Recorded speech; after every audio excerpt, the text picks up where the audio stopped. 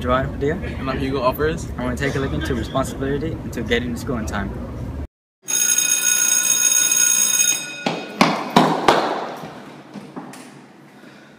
Hi, I'm Joanne Padilla, and I'm here with Ms. Lancido. Good morning.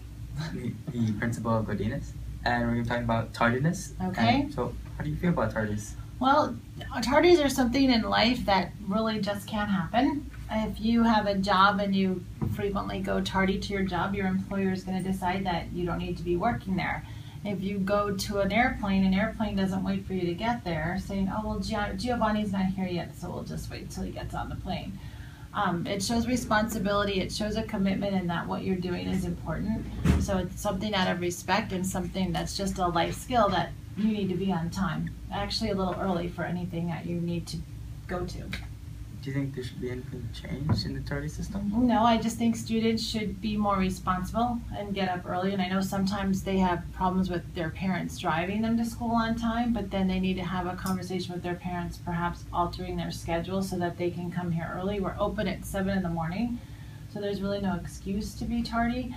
But I think that unless there's some sort of consequence or at least a warning that goes with it, it's easy for students to lay in bed and just think, oh, this pillow feels so comfortable, I can wait 10 more minutes.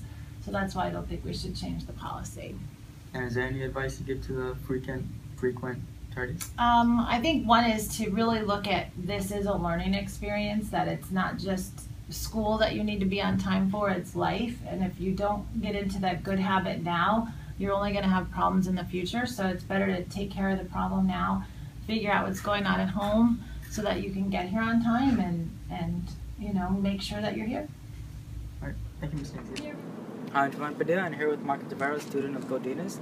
And is there a reason why you're always tardy? Yeah, it's because my mom's car broke down and I couldn't find a way to get to school. So my mom told her friend to take me. And that's why we're always late, because we usually leave like at 7:30 and I usually get here like at 8. Is there any other way you can fix that? The only way I can fix it is if I get up more earlier than I used to and take the bus, go walking, use my bike. That's the only way. Alright, thank you. Alright, that'll be it. And make sure you get to school on time and you follow the Pride rules.